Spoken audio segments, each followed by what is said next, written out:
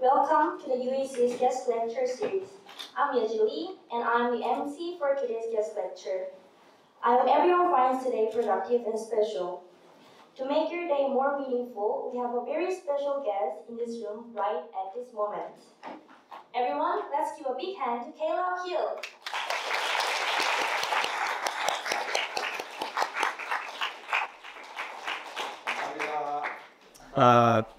쿠팡에서 케일럽입니다.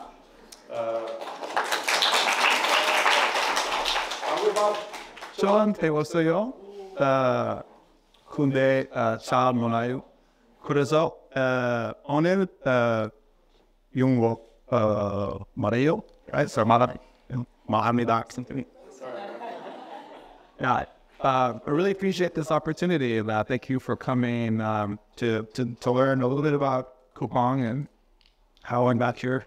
And thank you for the warm introduction.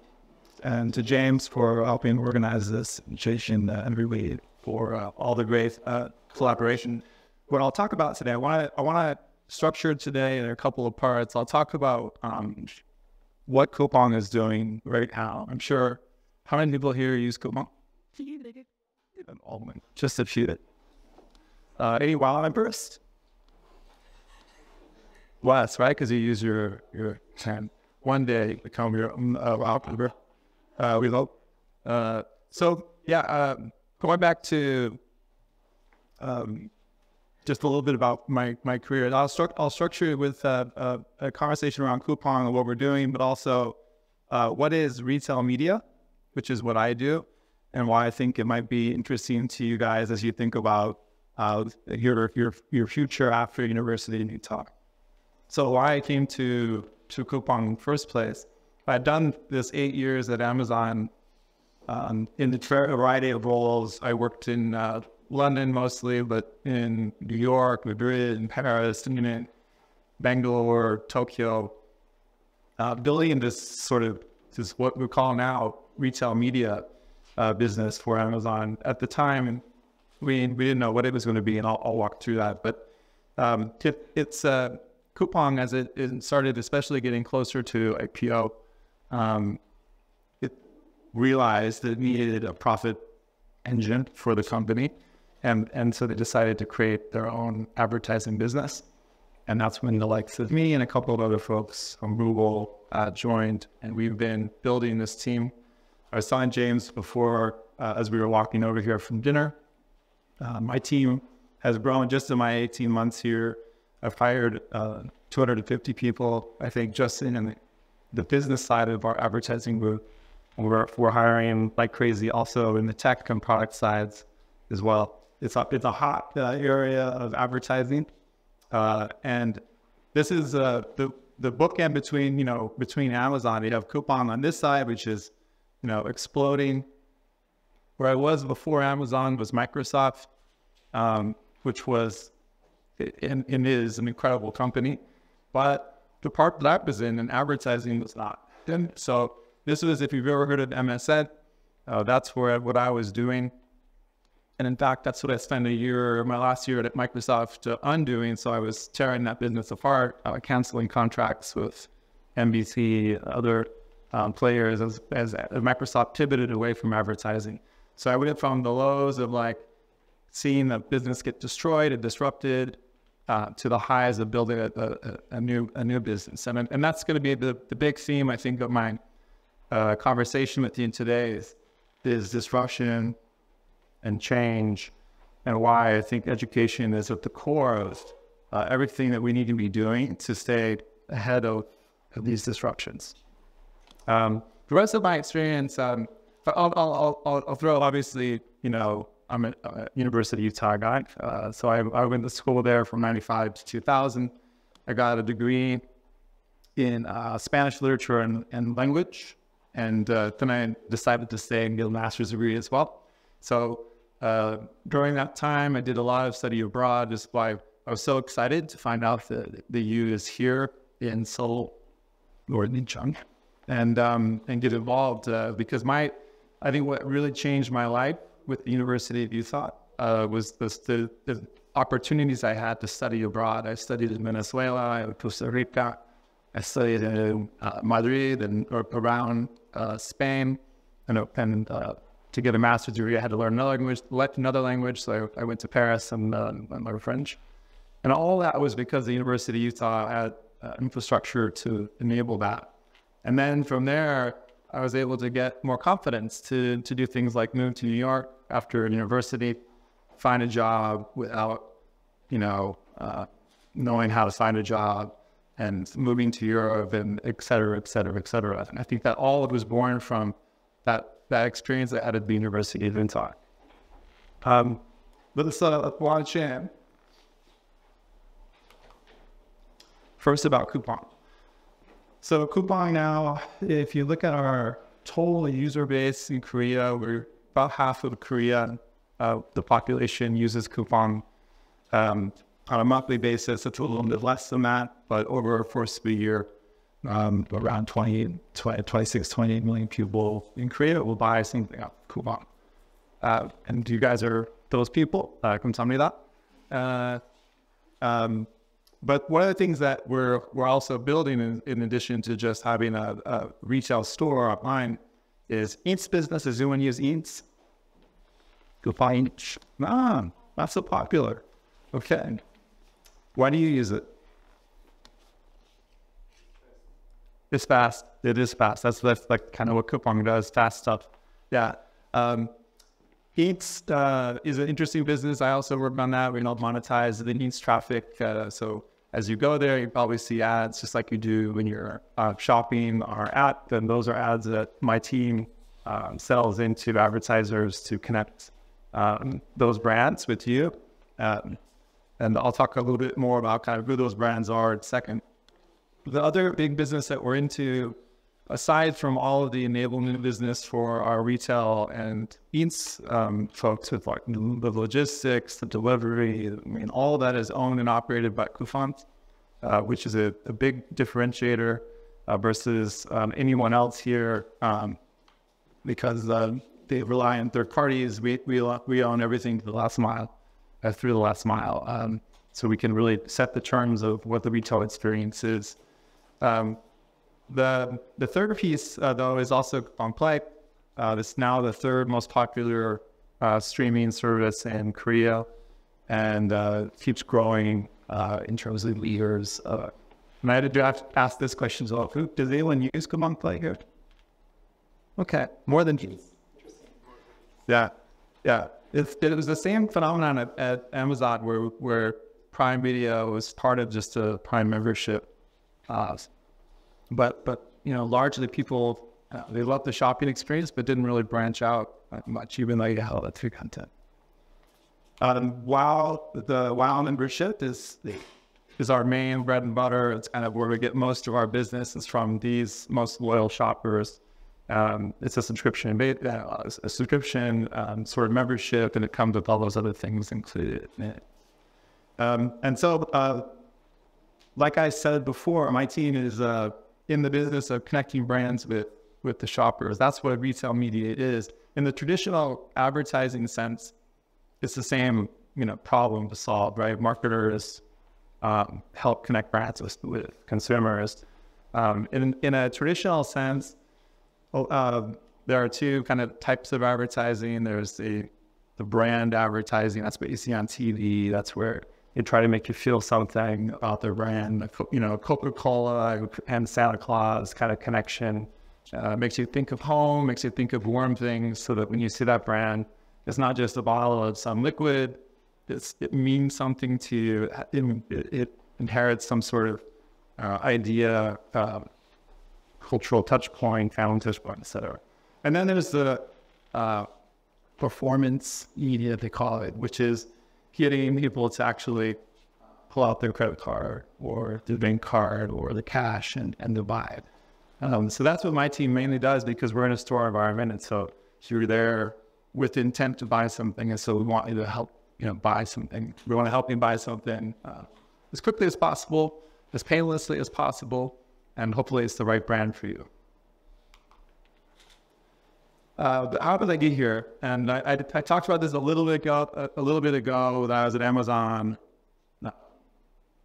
And when they recruited me, they talked about doing this advertising business, and I didn't know what they were talking about because nobody thought of Amazon as an advertiser. Of course, as an advertiser to consumers to get people to use Amazon products, but not as a B2B advertising solution. And so I joined because, again, I was doing this Microsoft project that really sucked, if you don't mind my language. And so I was excited to do something more about building than destroying. And they wanted to open the checkbook. There was a big meeting where Jeff Bezos sat in a room with all of us and said, let's close your eyes. Imagine a world where Amazon has advertising, and imagine a world where Amazon doesn't do advertising. We did it. It's Jeff Bezos. You do what he says. And when we opened our eyes, he said, I'll answer it for you in case you have questions still. We're going to do advertising. This is where the money is going to come from. That funds all of the innovation we're going to do for the company. Now, it also happened to be that he had a company called AWS in his portfolio that he could also leverage for profits. But we became, the important profit center. But at this time, this was just a pure idea. There was nothing. There was nothing going on. And I was trying to hire as quickly as I could, as many people as I could all over the world, and nobody would come work for us because we were so unknown in the advertising sense. But we finally got, internal approval to go for it. We started building some tech, and this is what launched really the era of retail media 1.0. And I'll be, super, the credits due where it's due. And Alibaba was doing some really great stuff in China as well to build this ecosystem. But in the West, it was Amazon.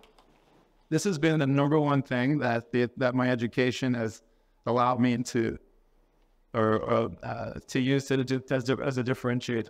Writing a concise memo is not easy. I'm sure the professors here challenge their students to try to write a one-page, argument. It's really freaking hard, and it takes a long time to get good at it. And but it's a premium skill in business. And if you can do that and not waste people's time with valueless sentences and paragraphs and analysis, you can go a long way. You'll stand out, whether it's proposals or just new ideas for products or services. Clear communication is so important. I put this all caps always invest in training and learning.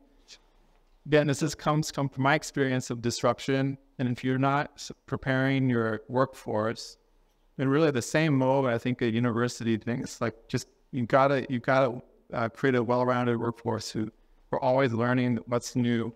If you don't, you're gonna fall quickly. I've been in collaboration, so the relationship building is really important. Creating opportunities for cross-functional teams to work together, to create ideas, to challenge each other, to bring new perspectives into conversation. It's been one of the hallmarks of everything I do. If you go talk to anyone who's worked with me or for me, that's something I know that I really enjoy doing. I really believe that people who think of themselves as the end-all, be-all, or even success is zero sum, is to make it pretty far, but the memory be great. And get to better know how to collaborate. You mentioned that you are a master in Spanish, as well as consulting, the way that you know English about consulting. What do you think is that's more important here? Because you said it's not higher like the best people for you to know if ability. Like, you are not knowing, like, what do you think? Should we try and look for jobs that we like because you don't have experience? Or, like, do you think we should go for what we spend? Yeah, so the assumption there, I think, with the duplication and what it's, so the question was, going back to the experience that I shared about how do they agree with it and language, and like getting a job at consulting without any sort of business or marketing or background. But then is that at odds with this principle of always hiring the best people? And the assumption I think in what you're asking is that the best people are trained on certain skills or they have the same educational background that you have on your job, your profile. And that's where as a hiring manager, I don't look for people who are, SNU, Yonsei, or, the Sky universities. I don't, in fact, I've dropped that from a requirement. When I first started at Coupang, that was a requirement. Like, it was Sky preferred. Like, we're, that's stupid, right? I think, honestly, that requiring a university diploma is a bad idea. There's so many great skills out there. I'm not saying that, I'm not obviously talking that you should drop out of school. So that, I'll don't do it. Don't. But there are amazing backgrounds out there who don't have a college education, right? And so for me, it's about finding people, like hiring and developing the best people, are people who work freaking hard, who they're going to work hard, who are adaptable, flexible, critical thinkers, problem solvers, and just great communicators. Any other questions at this point? Yeah. What advice would you give as kind of re-enter the workforce and how to navigate the ups and downs of a career path? I think that it's just a hallmark of the NC generations, but it's like for us, post-COVID, the workplace is just a place that you're supposed to just endure. It's just kind of the dead, or you have to hustle 24/7, 365, which, you don't disqualify hard work here by any means, but you have to sell your soul in a way to just create it. You're talking to an ad guy, so I cashed that check a long time ago. But no, you don't have to sell your soul. I can pull out like the influencer story, right? So I meet a lot of people here at Seoul, and people we hire who leave to go be influencers. I can't think of a job that's harder. Like always posting content and always having to filter and think about how to get people to like your stuff and share your stuff. And not only that, but like the pain of like disappointment every day as people don't like your stuff or share, like that, to me, that's like way harder to contemplate. And you could argue way more selling your soul than going to work for LG or Samsung, So the last thing I wrote here is be opportunistic. And it kind of goes back to your question about, do I go for some of these things that are maybe not in my correct plan? And I know that we all have, we all kind of have a plan, and that's good. I think it's something that gives you some sort of direction. But these plans, again, things change, and it's not in your control, these changes, right? And so don't be dogmatic about your plans. And when something maybe pops up and you're super happy in Seattle or wherever you're living in Seoul, but an opportunity pops up in Singapore or London or something, take a flyer. Why not? Go do it. It could be life changing. It could be something that sets you up. Same thing could be a change of roles. It could be simple as moving from one team to another internally. When these things pop up, I've always found that rewards go to the brave who will go craft those things. And you can't always plan those things. It's somebody retires unexpectedly, or somebody gets poached and there's a new role. Your manager quits, and you can raise your hand and say, I want that role, right?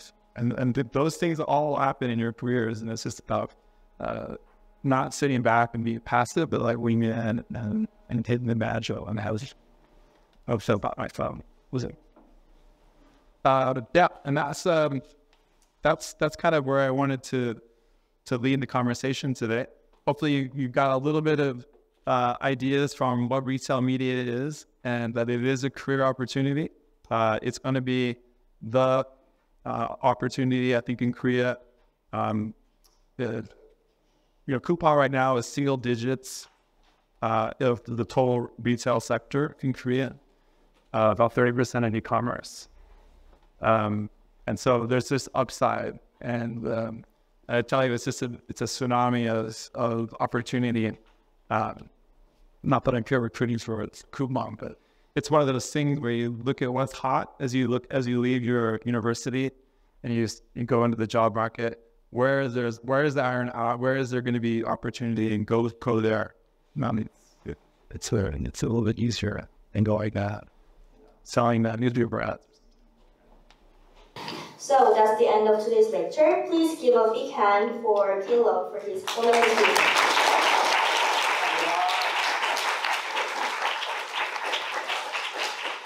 So we have about 10 minutes. So if you have any questions for Caleb Hill, please stay seated. And now it's time for the question sessions. Well, I heard you learned about the coding, right? And you are good at Spanish and communication, right? Nowadays, we have to learn many things to do our job. We are the internet users, and we need many kinds of ability to solve the problem. So, what do you recommend to learn? I mean, just like coding. It depends on your.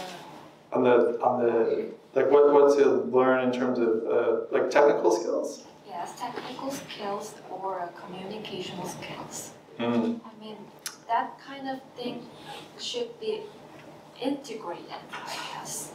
Yeah, I think, going back, like, I didn't need to learn how to code. I did just so I could do basic stuff. I think knowing the concepts of how the tech works is good enough. If you're not in a tech field, but being able, like they call it, we say it's like you're dangerous. You know enough to be dangerous, right? And that's really all you need to be able to know the concepts. I don't think any of you will need to like actually, learn C++ or anything like that. But in fact, ChatGPT, it's gonna do it all for you anyway. You don't have to worry about some of that stuff.